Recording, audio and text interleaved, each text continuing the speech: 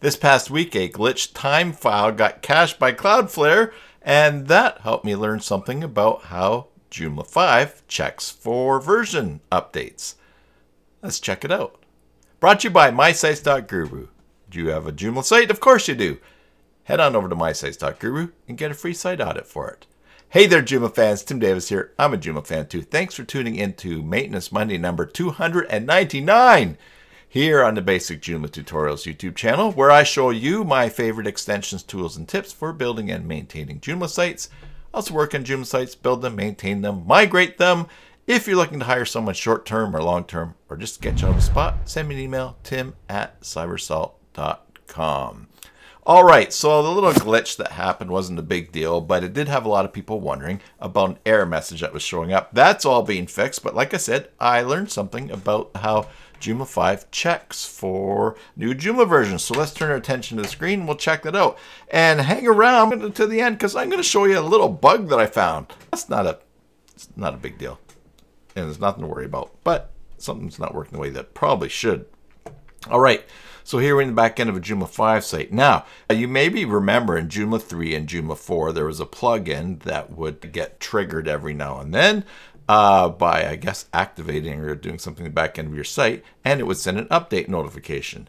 You could find that, and that plugin is still here in Joomla 5 by going to System and Plugins, and then filter for the word update, and down here you'll see a task Joomla update notification. All right, now in Joomla 3 and Joomla 4, if you don't want to get update notifications about Joomla version, and why would you not want to get updates? Well, maybe you've hired me to monitor your site and keep it up to date, or maybe you're using mysites.guru and you're getting the updates that way, or maybe you're really active on the Facebook group or in the Joomla community and you just know when they come out. They're aiming for about one a month. So if you don't want those notifications, then you can go ahead and just turn off that plugin. But in Joomla 5, if we go to System and we go to Scheduled Tasks, by default, there is a task that fires that plugin. That's what makes it happen. And this task is on by default. And if we click and go into here, you'll see that it's set to run every 24 hours. So likewise, if you don't want to get email notifications when there's a new Joomla version because of one of the reasons I mentioned before, or you're just incredibly reckless and don't want to keep your site up to date, all you have to do is just go and disable it. Now we'll save and close, and now it's not going to run. I would leave it there just in case you want to turn it on or someone wants to turn it on, but you know, you can always just click that, go actions, and you can throw it in the trash. So that's how you end that in Joomla 5. Now, about that funny little bug, let me show you what's happening here. If we go, I'll enable that task again. Let's go System, back to Plugins, and this task Joomla update notification. I'm going to disable that plugin. That's the plugin that the scheduled task fires. Now, let's go back to Scheduled Tasks, and you will see update notification. The task type is not available.